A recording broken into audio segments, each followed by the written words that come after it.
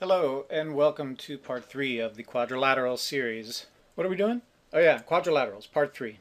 In this video we will be focusing on the set of quadrilaterals known as the parallelograms. We will also look at the special parallelograms: rectangle, square, rhombus. Let's do a few more conditional statements before we visit the land of the parallelograms.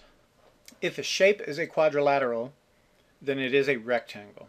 If we're starting here, if a shape is a quadrilateral, then it is a rectangle. Well, that's starting further outside, about as far outside as we can go, and we're going inside. So when we go from outside to inside, that is sometimes true, so the truth value is false.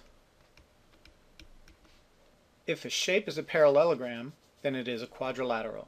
We're starting here with our hypothesis. If we have a parallelogram, then it is a quadrilateral. That is moving inside out, and therefore this is always true. On to parallelograms. Definition of a parallelogram: a quadrilateral with two pairs of parallel sides. And I have one pair, and I have the slopes measured to show that they are parallel, and another pair also with equal slopes. And we continue to maintain this property, which is in fact the definition for this constructed parallelogram. Now here are properties of parallelograms. Opposite sides are congruent. Opposite angles are congruent. Consecutive angles, consecutive pairs are always supplementary. So angle D plus angle C adds to 180. Angle C plus angle B adds to 180, and so on. The diagonals of a parallelogram bisect each other. We have two equal halves, and we have two other equal halves.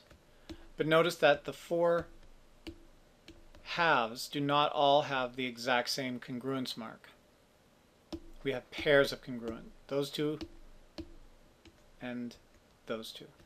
Now remember the Venn diagram for our special cases of rectangle, square, rhombus.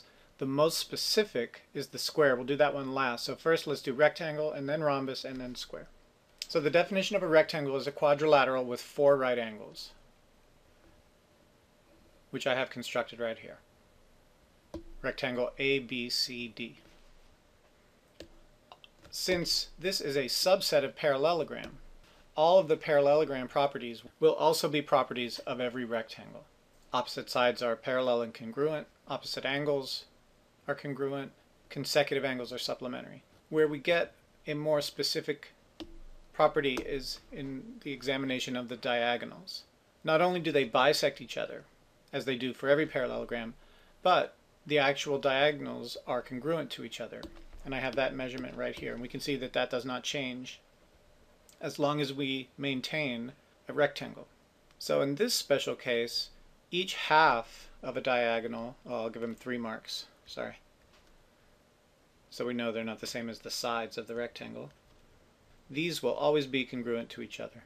So now what about the triangles formed? We should be able to conclude that we have two pairs of isosceles triangles as well. And on to the rhombus, where our definition of a rhombus says a quadrilateral with 4 congruent sides, which I have marked. And I have constructed this to always maintain the equilateral property. That is the definition of a rhombus. So those measurements are all up here. I have an equilateral, quadrilateral. Now every rhombus is a parallelogram. And again, that would be going from inside out. So that would be an inside out conditional statement. If it's a rhombus, then it's a parallelogram. That's always true. So a rhombus is always a parallelogram. So we have all the same properties of parallelograms do also apply to every rhombus.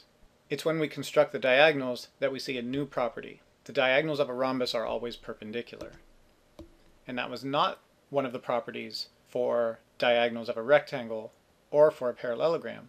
But for the special parallelogram rhombus, we do get perpendicular diagonals. And if we examine the 4 triangles, we see that all 4 are congruent to each other, and they are all right triangles. And our last type of special parallelogram is the square.